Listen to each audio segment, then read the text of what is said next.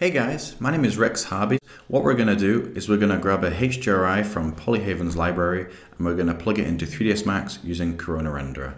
So HDRI is a high dynamic range image, and what this means is the brightness areas of the image have a higher value than what the human eye can see or what your monitor can display.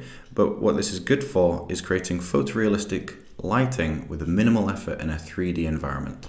So let's go to Polyhaven's library, and I'm going to go into the outdoor section and I'm going to grab a high contrast one because this will show the effect quite strongly for you guys.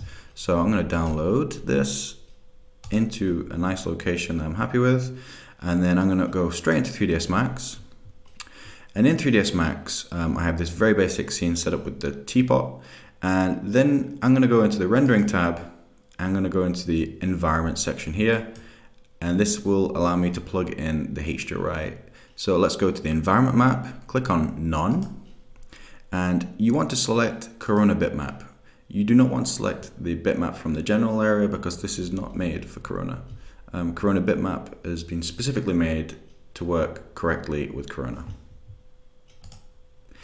Then nothing will happen, so you want to go to the material editor, which will enable this little browsing section, and you want to browse to your HDRI that you've just downloaded, and let's open this up.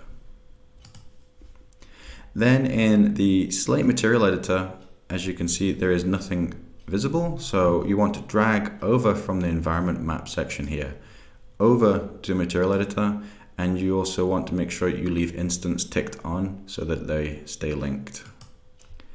Now, before we look into this section here, let's do a quick test render with our HDRI. As you can see, we've got some really nice lighting with no effort. So the next thing is we want to potentially rotate this HDRI. Let's say 180 in this little section here.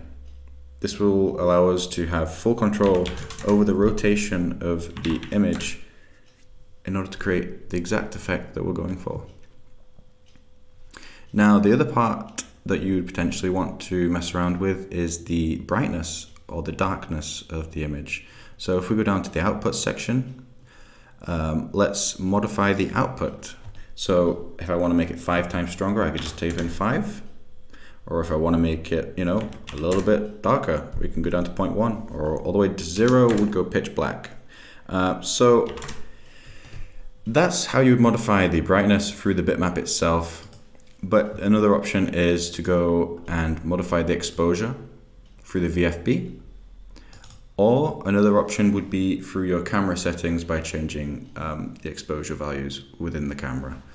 This is the basics of using a HDRI in 3ds Max using Corona Renderer. I hope you enjoy Polyhaven's enormous library.